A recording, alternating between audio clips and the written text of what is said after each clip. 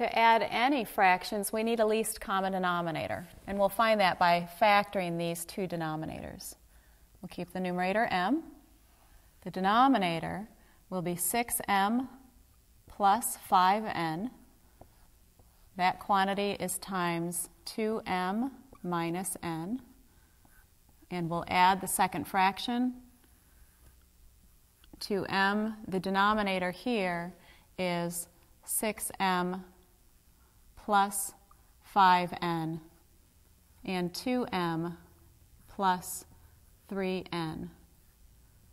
The least common denominator will be the product of all of these different factors.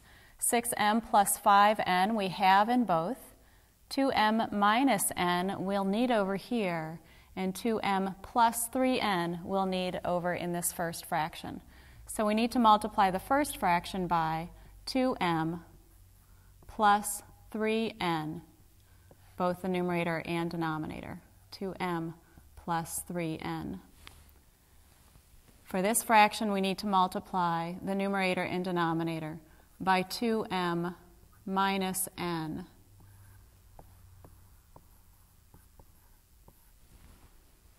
Multiply 2m plus 3n times m. That's 2m squared plus 3mn.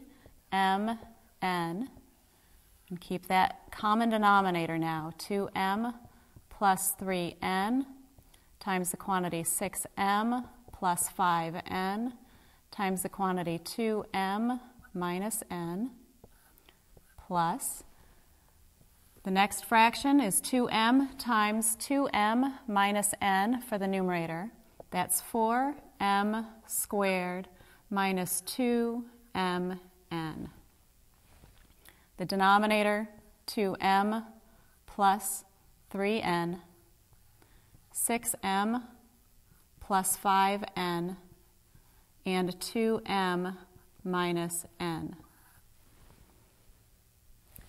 We'll put the like terms together in the new numerator. 2m squared plus 4m squared is 6m squared.